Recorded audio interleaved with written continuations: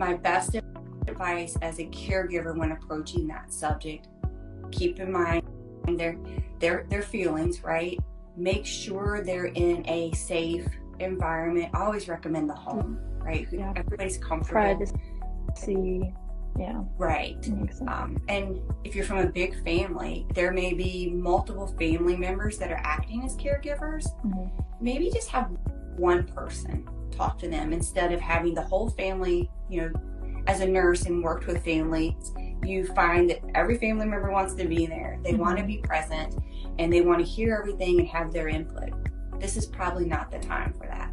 It's probably the time to have, if it's a mother, have the daughter, the one-on-one conversation in that safe environment, and just say, hey mom, I noticed that we're buying a few more of the pant liners that we were using previously. Let's talk about that.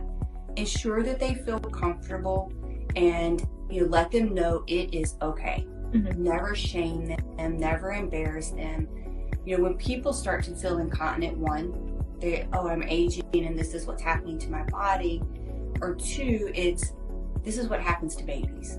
Yeah. And we never want to make them feel like, they're going back to being a baby. We always want to be respectful and sensitive to the nature of what's happening.